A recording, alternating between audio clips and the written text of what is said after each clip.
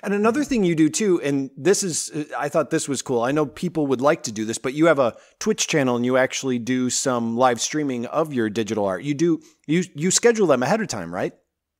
Yeah, that's something I started doing a month ago where it's like, okay, I really want something steady. So I just pick Wednesdays because often there are other things going on. And I figure Wednesdays are open to, like most people don't really have a lot of things going on. Right. So just trying to find a slot where I'm likely to pick up more of an audience that way. But it creates like a fixed time slot where I'm also working on artwork. And, as long as you're working, you might as well turn it into content.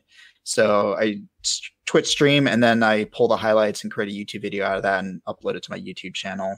So that's right. Just thinking about the process. Like I'm very systems oriented. So, like to the next thing, to leads to the next thing and just try to make it run.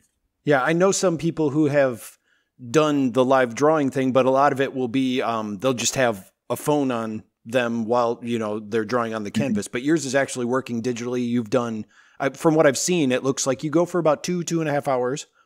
Yeah.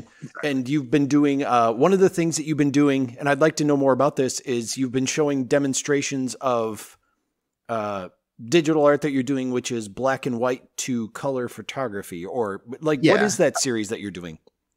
So that's, it's really, I'm just working on a particular piece and those are the techniques that I'm trying out. So that piece started as an online course actually.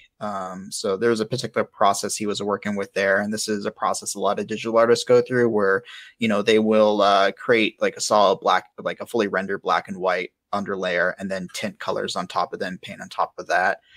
So it's one of those things where I'm experimenting with to see like how well it fits with me. Like I've never really enjoyed that process quite as much just because the way the tints work, like I never feel like it's the color I want or I'm going for. And I'm used to just like mixing the colors I want, pick that up and then put it right where I want it, Explain to me what you mean by the tint process. Like I was looking at it and there was, first of all, the way it's set up, you have like a grid of drawings and then there's some, and then on the right, there's the color scale. So I'm assuming this is what you mean by the tint, but explain to me more about, because I watched it, or I watched some of it because we were getting ready to talk.